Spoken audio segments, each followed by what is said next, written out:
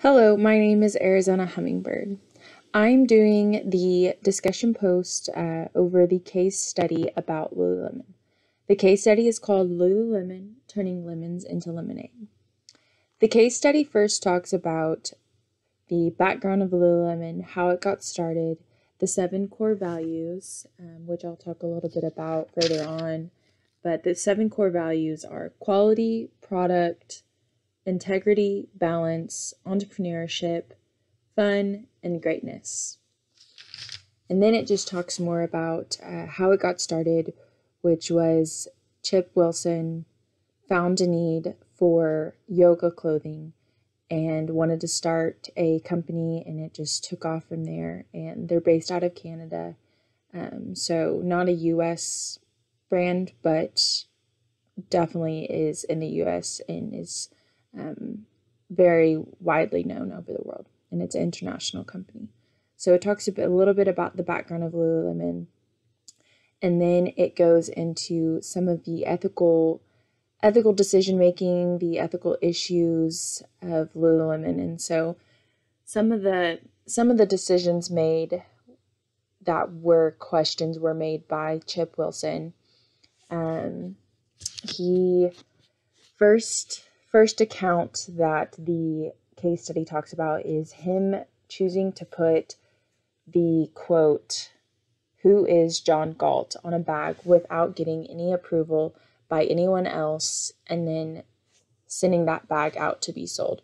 So that was his first mistake, is not getting approval by anyone else in the company to post something or to sell something, even though, I mean, yes, he's a CEO, but I think that he should get approval by others for selling that product.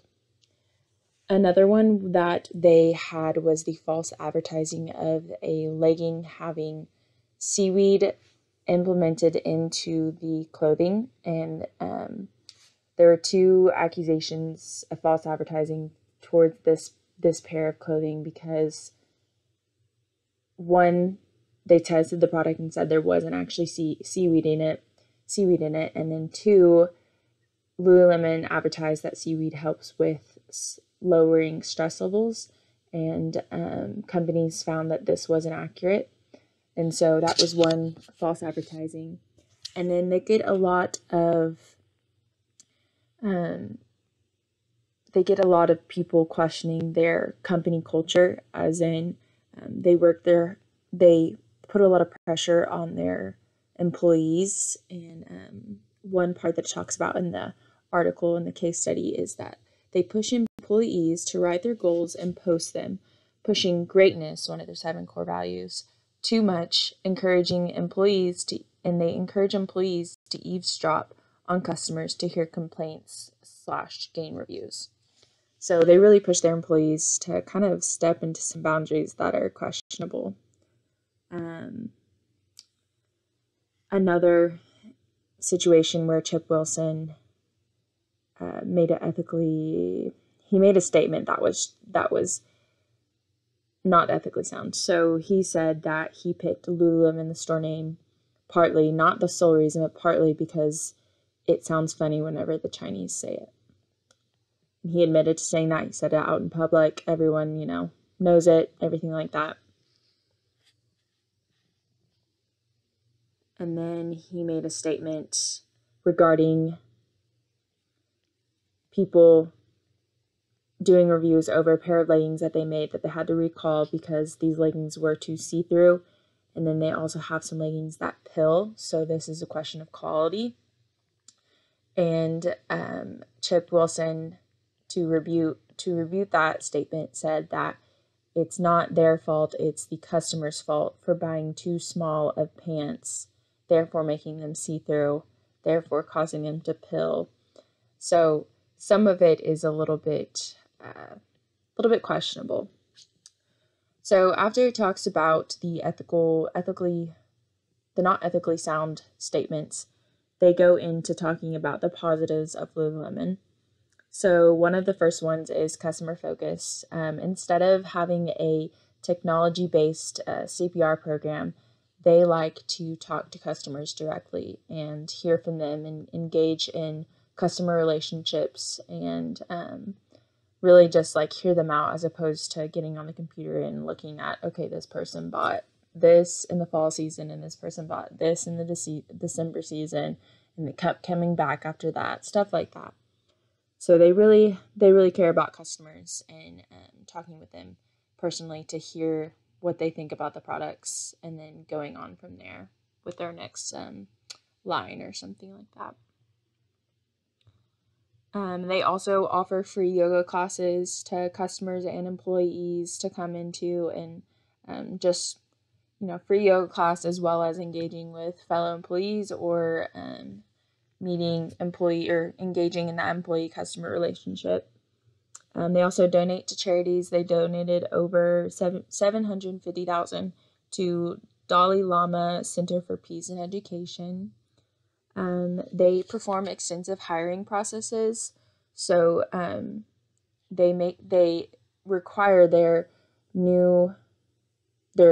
people going through the hiring process to go through extensive testing and studying the products and the company core values, and they hire managers from within to encourage lower level employees, just to say that, hey, like we care about you guys, and we know that you guys want to know that you can improve, and we will honor that by allowing employees to work as managers in the future. A little bit more on how they have some positives within their company is that their employees, after a year of employment, Lulu sends employees to an all expense paid self-improvement program. They offer group hikes / exercise sessions to help employees bond together. They created a Fund a Goal program for high performing employees, and they pay for employees to achieve a goal off their list that they first started. Every employee is required to make a list when they first start working for Lulu. And throughout the years that they work for Lulu, they encourage those employees to meet those goals. And so at the end, after a year of employment, Lulu offers or pays for their way to get to achieve one of those goals. 90% of employees claim they would recommend this job to friends. Lululemon has been ranked 76 on Forbes' list of America's best employers, and they provide many benefits to Lululemon ambassadors. Lululemon ambassadors are people that have been chosen by Lululemon employees to represent Lululemon, wear their clothes, talk about Lulu, go to yoga classes, do running groups, or go to CrossFit exercises and just represent Lulu and talk about their product and how this product is really great for this type of workout. And so just a little bit more, I'm kind of centering on the employee, company culture, all that stuff. There's been some accusations about the company culture and just talking about how maybe they put too much pressure on their employees to achieve greatness. And one of them was the advertising or making your goals and then making those goals public. Lululemon requires that. You post them in the office at your set Lululemon store. And so I just thought that was, I wouldn't want my goals posted like that. I would want them secreted or to myself. And if I had to, I guess I would share it with maybe one manager or something. And so my question is that, one, do you think Lululemon cares about their employees enough? Do you think that their goal list is ethical? And then my next question is switching back over to Chip Wilson, the former CEO. I think he's still within the company, but I don't think he's the CEO anymore. It's kind of not clear in the case study. Do you think that they should have fired Chip Wilson after his first mess up? So, putting words on the bag and selling them without any approval. So those are my questions for you. And then I chose this case because I very interested in Lululemon and learning about how they got so big and like how they got so successful. And I mean, I wear their clothes. I like their clothes. I run, so their clothes are really great for running. And I've just always wanted to know like a little bit more about their company. And I have heard some things about like their employees are not that nice, or their employees really advertise like everyone must be fit, skinny, and always working towards their goals. So I've just kind of wanted to learn a little bit more about the company culture.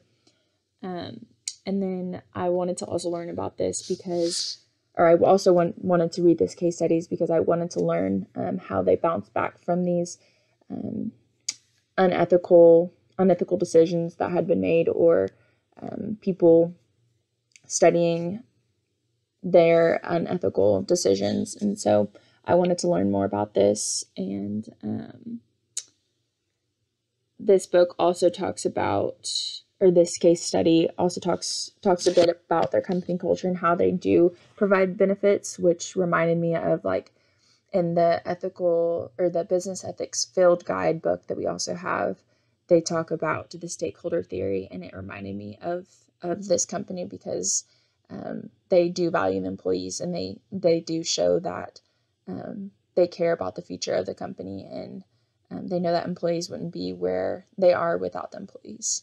So that's a little bit of why I wanted to do this case study, and thank you for your time.